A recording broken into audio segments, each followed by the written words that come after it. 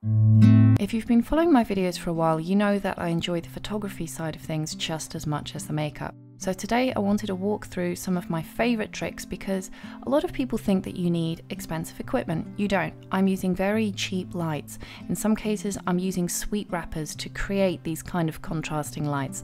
So I wanted to show you today a few basic little tricks to take a very plain, uninteresting background and make it interesting with light. Before we get into any of the lights, the first thing I do is start to look at texture. I'm assuming that you have a very plain background, doesn't matter what the colour is, but in general the background tends to be flat and not have a ton of texture on it.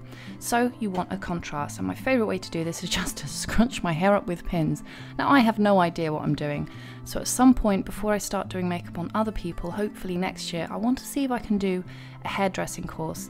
Online Makeup Academy sponsored this video to talk about their special effects course, but I had a look at their other ones and I kind of want to do the hairdressing course. Next year I want to start doing a photography series on other people, creating these big sets, doing the makeup, the hair, the photography on other people. So I can get away with being a little bodgy with my own hair. I can't do that with other people. But anyway, moving on from the hair, now we're going to move on to the light. Light, you have several tricks at your disposal. The colour of the light and how intense it is. So by blocking it off, you can create a much more subtle soft shade just on the edge of your face so that it doesn't wash everything out. If a light is very bright, try and put something like a muslin cloth over it, though do be aware that if you do this, you need to make sure that this light doesn't heat up, because otherwise it is a fire hazard. You do not want to risk it. And you can also change the colour. As you can see, this is just a cheap little £6 ring light. So I've got blue on one side of my face and yellow on the other, and then one which is focused on the centre of my face. If I go blue, it's just too much. If I go yellow, I look jaundiced. So by going neutral, it just works better with those two opposing colours. And like I mentioned with the intensity, you don't just have to use a cloth. You could use a piece of baking paper. You could just use your new glasses prescription to block off that light.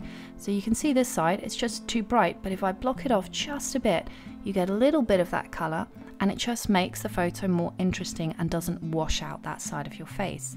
And then the final trick is just to use a torch. You can use your phone torch and then shine that on anything which has a textural interest, nothing flat. So if you have hair which is sticking out in all directions, maybe you have some chiffon or some tulle that you're going to wrap around you, having light focused on that is going to make it more interesting. But just be careful how you point the light, because you can either look cool or you can look like you know where the bodies are hidden, so choose wisely. So now I know what I'm doing with the light. I have blue on one side, yellow on the opposite colour, neutral in the centre, and now what I need to do is just figure out where I want that light focused. So I'm going to use a torch just to try and pick up the light on the back of my head, and then I'm going to be moving that mirror to block off that yellow light just to highlight the very edge of my face. Now I did talk a little bit earlier about the online makeup course which is sponsoring this video, and as you know, I like to talk about things that I'm actually interested in, and these courses are actually amazing. I couldn't believe how thorough it was. For starters, they actually show you how to do makeup on all different skin tones, which is a massive bugbear of mine. You cannot call yourself a makeup artist if you cannot do the makeup of anyone who sits in your seat. But they also cover set etiquette, how to make bald caps, how to do injuries, illnesses, prosthetics, things like how would you work with a director to create a character. And it's an incredibly comprehensive course that you can then go back to at any point just to refresh it. At the end of the course you get a proper makeup qualification, and because it's online you can just do it at your own speed. If you need to take a week, a month or half a year's break, you can do it, and you can always go back and refresh your memory if you want to. Going back to the photography side of things, the first thing you need to do once you've taken all your photos is make everything the size of a postage stamp. This is just graphic design 101. If it doesn't look good when it's the size of a postage stamp, and if it can't grab your attention when it's that size, it's not going to look better when it's bigger. So select your photos when they're this size and then blow them up. Now, this is where rule number 2 comes in. Always take more photos than you need, because things go wrong. Typically for me, this is where I haven't managed to get it completely in focus. One of the things that happened to me the most is that they're just not in focus. You think, oh, that looks great, you zoom in and it's not in focus. Or it looks great as a thumbnail and you blow it up and you realize you've got axe murderer eyes.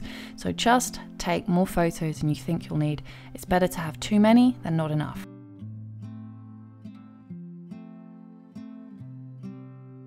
And then there's the third step. What is the purpose of this particular photo? Now in this case, this isn't a character look. If it was a character look, I would stick more with this photo. But because it's a makeup look, the whole purpose of this is to try and showcase the makeup. So you kind of need to be more bland, if that makes any sense. It's not about you and you looking at the camera and trying to create a character with your eyes. You're trying to show the makeup on your eyes.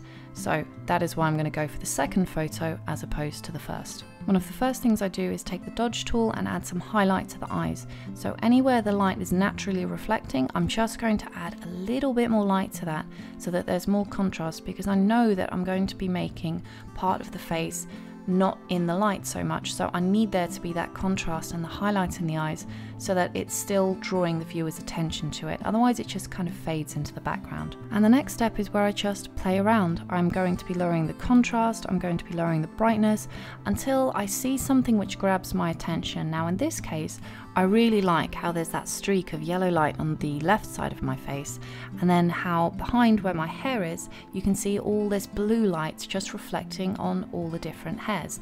So I want to take that and make it more interesting. Now my favorite way to do this is I create a second layer, I lower the brightness to the level that I want, and then what I'm going to do is I'm going to erase part of that picture because I don't like this center part. I want this to be a different color. I want the skin to still be visible in the original tone that it was in.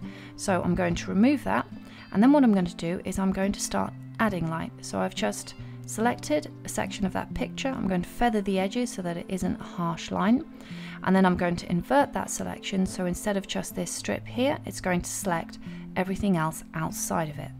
Now that that's selected, I just lower the brightness very, very slowly, and just by a little bit of contrast, it's going to make it look like I had a particular card shape cut out over the lights. Now obviously you could still do this when you're taking the photography and cut out a pattern, put it over the light, but I prefer to do this digitally because I'm less likely to make mistakes where maybe my hand wasn't in quite the right position and the shadow is just a little bit too far to the left or too far to the right, and it just means that I've got a lot more control over the final product. If I wanted to boil this process down into its most simple explanation, it would be that I take the original photo, I make multiple layers of it, copies of that photo, and just have them layered up on top of each other. I change each one of those layers into different colors, lights and shadows, and then I erase sections to expose the photo underneath. Because this is a makeup look and part of my eye is in a shadow, one of the things I'll always do in this case is go in with the burn tool and make the outside of my eye a little bit darker to create some contrast, and also the iris. By making the iris darker, you make the highlights appear brighter because you want to draw the attention to that part of your face. So contrast is always one of my favorite ways to do this. And then lastly, we have final touches. When it comes to things like removing spots or blackheads, I don't tend to touch those unless I think they're distracting. If people can see that I have a few spots and a few blackheads, that's fine because it's normal. But if there is a spot where I've applied blush and it makes me look a little bit like it's not blush, more like I've been bitten by a bug, then I will remove that. And if there's a broken pixel on the photo because my camera is old and I need to replace it, that also gets removed. And then that's it. That's how we go from the original photo to the final edited one.